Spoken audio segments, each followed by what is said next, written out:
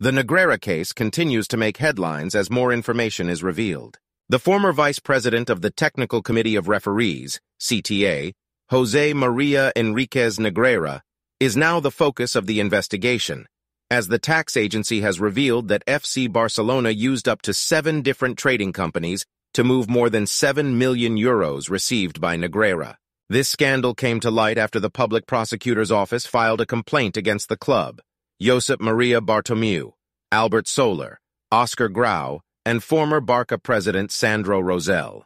The complaint filed by the public prosecutor's office points to the club as responsible for a continuous crime of corruption by sports fraud, another of disloyal administration and forgery in the commercial document. They also point to the former presidents of FC Barcelona, Josep María Bartomeu and Sandro Rosell, as well as 2 others such as General Manager Óscar Grau and Director of Professional Sports Albert Soler. El Confidencial reports that Negreira took out of his personal account and the one controlled by his company, Dasnil 95, more than 550,000 euros in cash between 2016 and 2019.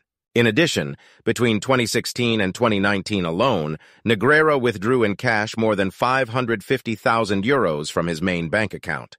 The tax agency has concluded that the Catalan club used up to 7 trading companies to channel the more than 7 million euros it paid to the referee leader and his son, Javier Enríquez Romero, between 2001 and 2018. El Confidencial also reveals that in 2016, Barcelona paid Dasnil 95 SL a total of 640,970 euros for alleged video consulting work. During those 12 months, the former CTA vice president made purchases with his Visa amounting to more than 130,000 euros. However, in parallel, in the same period he withdrew 170,000 euros in banknotes from his accounts. In 2017, he withdrew even more liquid money from the bank, about 210,000 euros, an average of 18,000 euros per month. Real Madrid has announced that it will appear as a private prosecutor against Barça in the Negreira case. The prosecutor's office requests that Luis Enrique and Valverde, former Barcelona coaches, testify as witnesses to explain whether they were aware of these reports while they were coaches at the club.